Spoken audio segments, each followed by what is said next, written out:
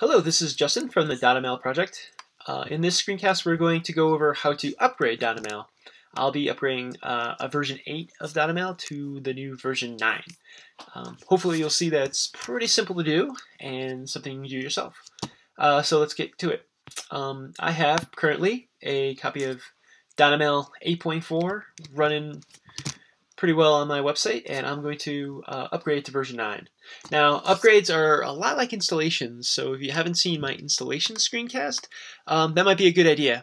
To move things along, I've done the first couple of steps of both a Dada Mail installation and upgrade, and that's to first download the Dada Mail distribution, download the helper script called uncompress_data.cgi, and then upload both those files to my hosting account.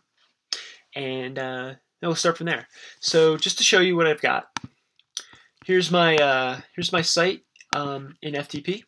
I think in the install I actually used the file manager to do the installation, but we're going to use FTP this time. The file manager is basically an FTP client through my cPanel. So this view should look similar. It's actually a little bit simpler. If you look, I have my current Dada directory. This is where Dada Mail lives. I have the Dada Mail support files directory. These hold files like JavaScript files, style sheets, things like that. And then I have the distribution of Dada Mail and that helper script uncompress_data.cgi. So the first thing I got to do, and the first thing that makes this different than an installation, is I have to rename the current Dada directory to move it out of the way. Now, if I don't do this, I'll get an error when I run the helper script saying there's already a Dada directory and I'm not going to overwrite it, things like that. So let's do that. Since this is a version of 8 of Dada Mail, I'm going to rename the directory from Dada to Dada-840 because this is version 8.40. Just like that, and we're good. Now the Dada directory is out of the way, and if something happens during my upgrade, I can easily just rename this directory to Dada, and I have my Dada Mail back again. So it's kind of like a safety. Okay, so that's out of the way. Now I'm just going to run that helper script, and let's see what happens. Okay, so my Dada Mail is at dadademo.com/data/mail.cgi, and my uncompress_data.cgi helper script is going to be at dadademo.com uncompress_data. So I'm just going to visit that in my web browser, and that's going to run the helper script. There it goes. Everything looks good. And I'm going to click this button on the bottom that says Continue Installing and Configuring, and that'll bring me into the installer again. Now, again, one difference between an installation and upgrade of Dada Mail is hopefully the installer will know where your Dada file's location is, and it'll find it and tell you and ask you if you want to do an upgrade. And if this is the case, you want to say yes. If you can't find the Dada files directory that starts with a dot, just type it in there, just manually. But in this case, it found it just fine, and it knows I want an upgrade, and all I have to do is click the button that says Continue. So let's do that. Okay, so here's the second screen in the installer, just like we're doing an installation, but now we're doing an upgrade. And if you see, everything is filled out like it was when I first installed Dada Mail, which is great. There's nothing I actually have to do. Now I can look over everything, and if I want to make changes, I can. So for example, there's a really useful plugin called, let's see what it's called here, Global Configuration. Now what this plugin does is actually makes it really easy to jump back into the installer. So I'm going to, let's see, where to go, check the plugin Global Configuration because I'd like that installed. And there's no additional parameters I have to set. All I have to do is check that and it gets installed. Okay, if you want to look it over, make sure everything works. There's an SQL tester for the backend, that works. I had the bounce channel installed before. Test that POP3 connection, that seems to work. Okay, we're fine. Okay, so I'm going to click Configure Dada Mail.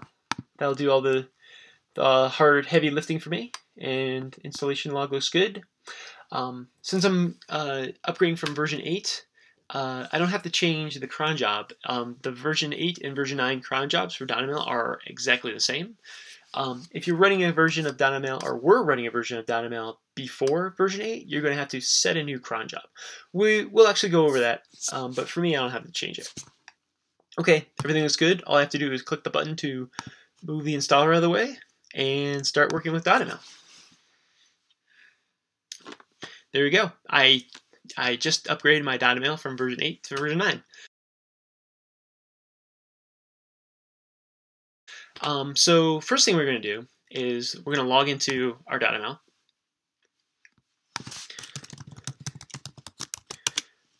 Okay, great.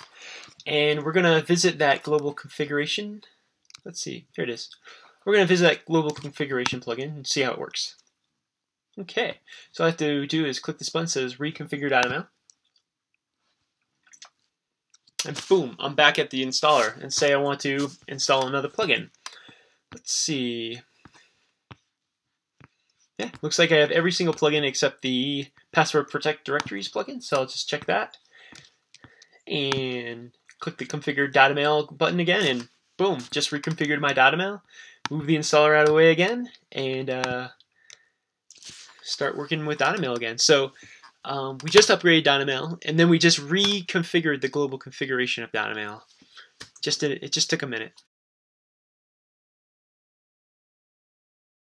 Okay, so now we've upgraded Dada Mail. Say I was upgrading Dada Mail from a version before version 8, so version 7 or 6 or 5 or 4, or God help you, 3 or 2. I'm going to go to my cPanel. We're just going to double check on that cron job, make sure it's set correctly.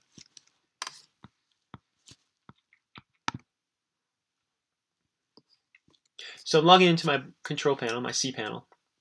And once I'm logged in, I'm going to, under Find, I'm going to look for Cron. I'm going to click it, and I'm going to scroll down to the end and look for the cron job that corresponds with Dada Mail. It's going to have some sort of reference to Dada Mail, I'm sure. So here it is, and it looks pretty good. If I want to be sure, it doesn't hurt anything to reset this cron job. So what I'm going to do is just click this link that says delete. Confirm that. Boom. Now it's gone. I'm going to go back to my Dada Mail.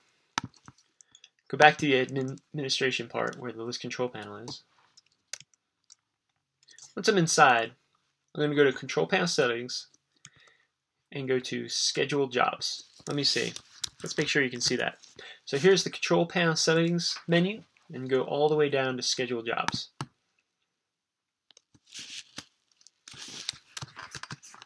Okay, once you're in there, you will find the text box that's labeled using the curl command, and there's a copy button, so just click the copy button.